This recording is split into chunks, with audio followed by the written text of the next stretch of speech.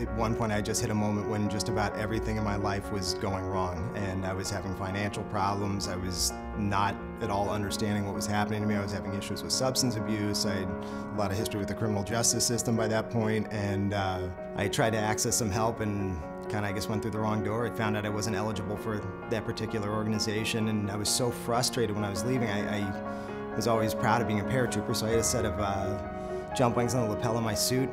I just ripped them off and I threw them, and I accidentally hit a homeless guy. He jumped up and he saw they were jump wings. He said, "Oh, you're a veteran." He said, "I am too." And then he just started talking to me and started saying, "Hey, you know, here's some places you can go." He really did me a huge favor, because he did get me pointed in the right direction. You know, I guess that was probably the moment when things started to kind of turn around for me.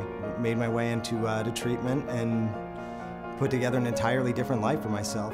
Today I feel like I have a job that has purpose again, and kind of a mission, and something that's important. And my message to any veterans, I know a lot of times we don't like to stop and say, hey, maybe we need the help, and get out there, do it. It's really not that scary. Don't think of it as someone trying to fix you. Think of it as just like going to the gym. If you had one arm that was weaker than the other, you'd exercise it. You can do the same thing. You're learning a better skill set for life. Get involved and have fun with your treatment too. It's really your chance. It's about self-improvement. It's not about deprogramming you from being in the military or anything. It's just about making a better life for yourself and helping you get to where you want to be.